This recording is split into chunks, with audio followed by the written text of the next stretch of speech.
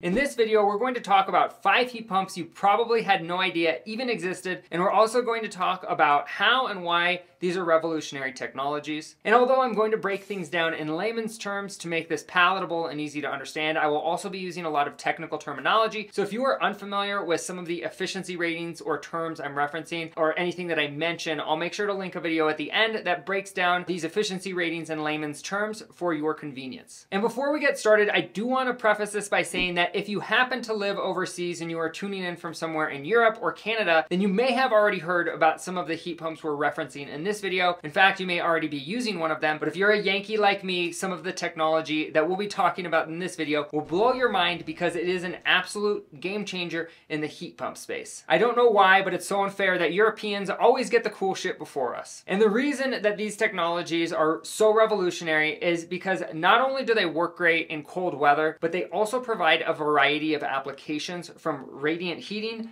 domestic hot water, and even forced air hydronics, which means that with these heat pumps, you can do everything from air conditioning your home to radiant in-floor heating and domestic hot water. And if you're not that familiar with what heat pumps are and how they work, I'll make sure to link another video at the end about heat pumps in cold weather, because one of the most common myths that we hear is that heat pumps do not work in cold weather, and that could not be further from the truth. The truth is that all of the heat pumps we're going to be talking about in this video work excellent in cold weather, and that's why they're so revolutionary, or at least part of why they're so revolutionary. But even traditional air source heat pumps work well in cold weather, provided that you get the right one. Now, the inverter heat pumps that we install are rated for cold climates, and those are inverters, which make them extremely efficient by comparison to their single stage or 2-stage counterparts. And when we pair them with a dual fuel backup, they work great in cold climates like Colorado and elsewhere. But if you happen to live in a very cold climate, like most of the interior of Canada, for example, a lot of air source heat pumps will still have a hard time keeping up efficiently just because of how cold it gets. But that's where the heat pumps that we are talking about in this video shine. And the first one we're going to talk about is what's called an air to water heat pump. Now, there are a few manufacturers of air to water heat pumps out there and different refrigerants involved. But the cool thing about an air to water heat pump is that they have much higher COP ratings, which stands for coefficient of performance, which means they are much more efficient than their air source counterparts. Now, I explain this more in depth in the video that will be linked at the end of this video, but the bottom line is that this is a reflection of how efficient a heat pump is by comparison to its electric heat counterpart. The higher the COP rating, the more efficient the system. And the reason the air to water heat pumps are so revolutionary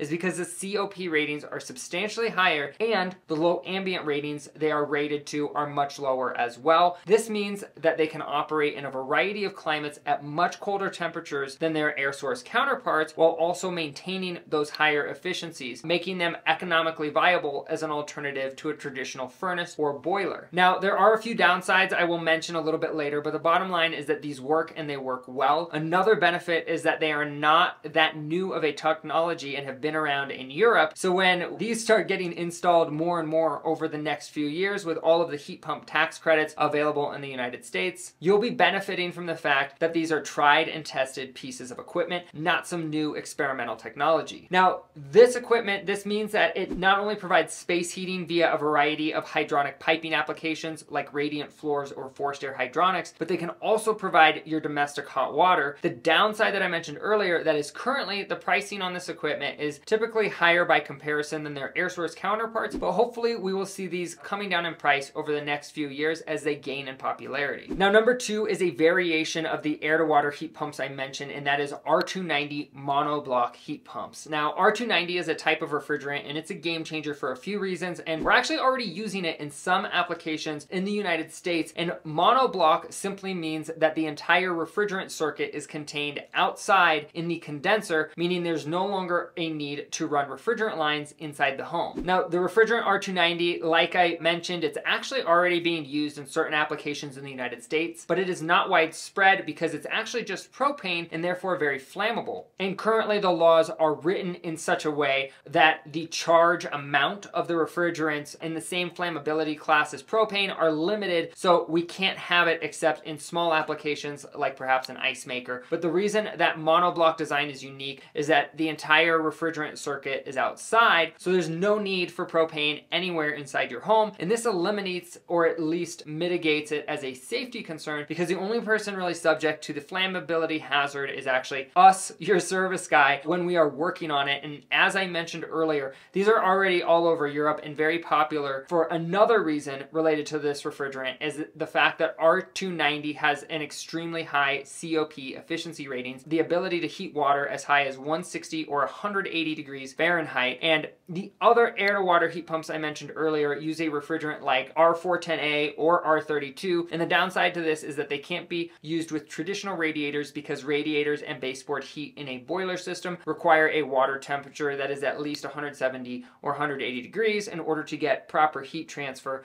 So if R290 monobloc heat pumps do make their way to the USA, it will be a game changer for a lot of applications because of their ability to provide higher hot water temps. This would allow them to replace traditional boilers, which would be a huge plus for our customers that have boilers, but also have solar setups on the house and want to utilize their solar array for a heat pump. And before I tell you number 3, if you're enjoying this content so far, please make sure you smash that like button and subscribe to the channel if you haven't done so already. It's a free way you can support the channel and help it grow. If you've received value from the content we put out, it is much appreciated. And also, just to mention, just in case you're unaware, we are an HVAC service company and actually provide service in Denver, Colorado, as well as Phoenix, Arizona, and we'll be coming to several markets over the years, in Texas soon. So if you're in need of HVAC assistance, there's a link in the description to our online scheduler as well for your convenience. And number 3 is geothermal heat pumps. And like I said, if you're in Canada or overseas, or even if you're in the United States, you've probably heard of geothermal, but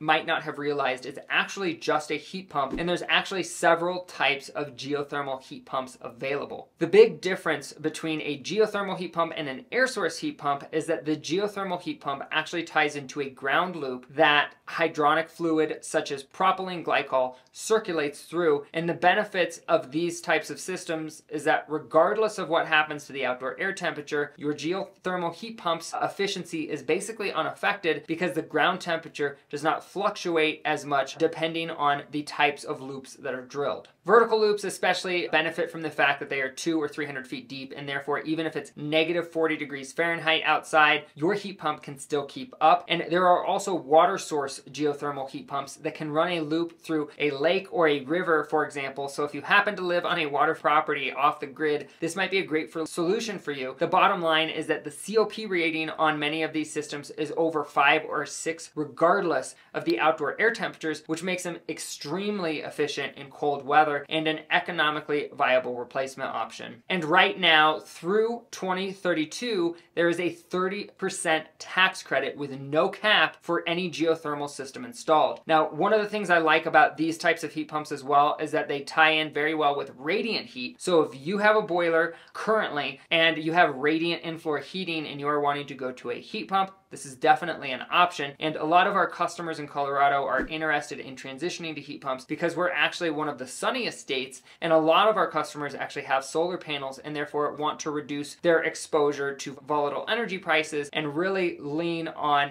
this heat pump technology as a viable solution in order to do that. And number 4 is what's called heat recovery heat pumps. Now, heat recovery is a unique application normally found in commercial settings as opposed to residential settings, because it is a 3 or 4 pipe system that allows refrigerant to flow between multiple units within different rooms or air handlers within hotels, for example. And if you have the heat turned on in one room but the air conditioning turned on in another room, it will actually transfer the heat energy from that room to the next room through the process of heat recovery inside the refrigeration circuit. And this is an absolute game changer. And if this does start coming to the residential space for people that are willing to spend the money for the ultimate comfort, you'll be able to transfer heating and cooling throughout your home. And the benefit to this is that if Granny happens to like it at 80 degrees in the guest room and the rest of the family likes it at 65 degrees in the main home when the system is running, it will actually be able to run heating in one room and cooling in another room and actually transfer heat accordingly between the rooms in order to keep everyone happy.